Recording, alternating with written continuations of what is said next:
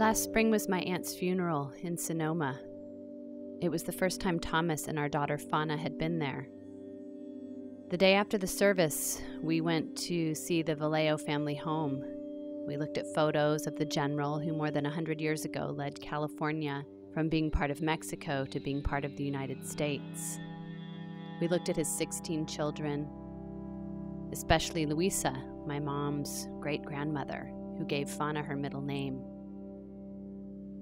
But instead of feeling connected to part of my roots, I kept thinking about all the people who aren't mentioned in the displays, who worked in the fields, cooked and cleaned, whose communities were shattered by disease and conflict, whose languages were mostly destroyed.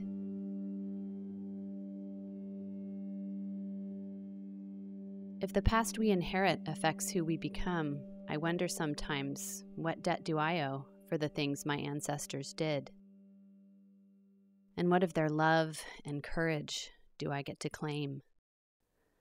What fragments of my lineage over centuries and decades collided with my 1970s privileged suburban childhood and gave me the ability to say, when I was only 4 or 5, and the covers were being pulled away from my body in the darkest hours, "No, don't touch me."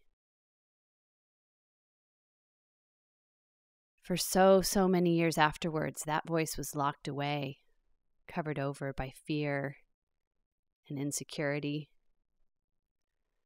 Then slowly but surely, I began to find it again. I'm still finding it, really. When we left Sonoma with Fauna asleep in the car, I couldn't stop staring at her face. I thought about the blood flowing through her, wondered how traces of my DNA will surface in her, and traces of her father's, his quiet presence barely masking sadness and longing for a birthplace lost in the passage of time.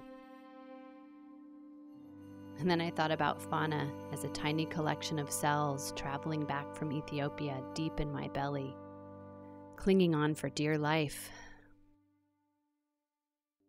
I remember standing at dawn after a nearly sleepless night during her first winter and seeing a hummingbird nest outside our bathroom window, blowing about in the wind and rain.